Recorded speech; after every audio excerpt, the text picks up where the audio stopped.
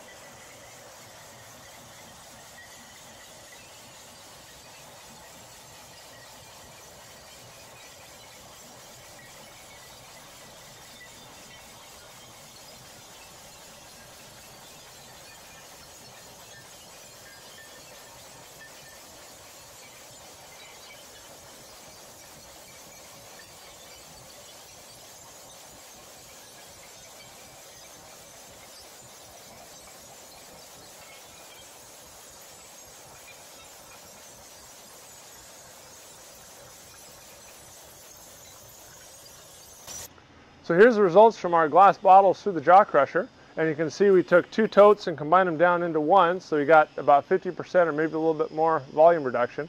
And I wanted to show you guys up close the results here. You can see the glass crushed down really nice,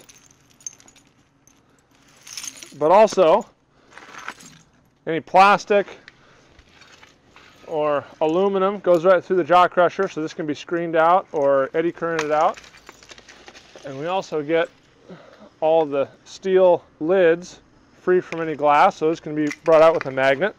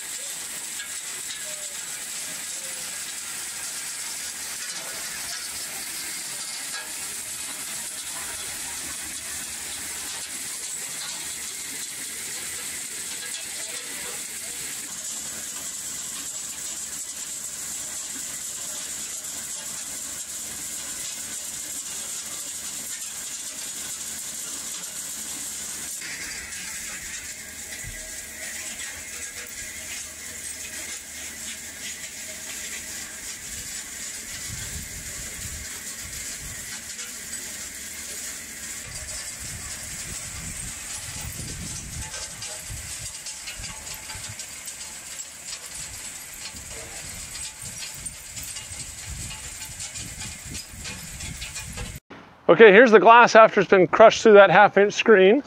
And you can see it actually makes quite a few fines.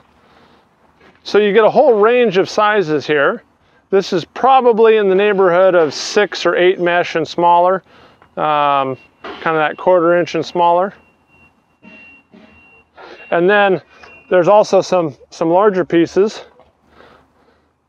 And so depending on the application, you can either screen this for different fractions, or you can use it just like this. But now let's go take a look at the metal bin, and then we'll change the screen to a smaller 0.8 millimeter screen, and we'll crush the glass to a real fine powder. All right, and here's the metal fraction that got pulled off by the magnet, and there wasn't a lot of steel in there, but it definitely, pulled out some steel. And so you just don't want that in your glass as a contaminant. Here's the inside of the hammer mill. We've taken the lid off and we're about to change the screen. But I wanted to show you some of the hammers here. So I can get a hammer out. There we go. This is actually set up for scrap metal. And so these are manganese hammers. If we were running glass, we'd set it up with our high chrome iron hammer for better abrasion resistance. But these are the hammers. They swing on a pin. And you can see down here, here's the screen. These are 1/2-inch slots by about 4 inches wide.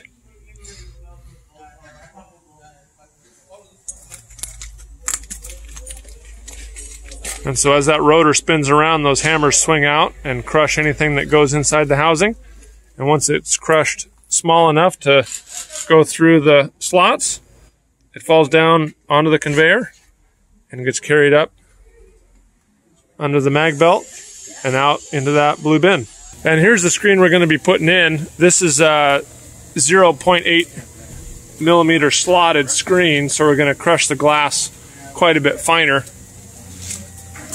But that screen takes up 180 degrees along the bottom of the hammer mill, so you have a lot of screen surface. So we'll get this installed and we'll crush some more glass and get it finer.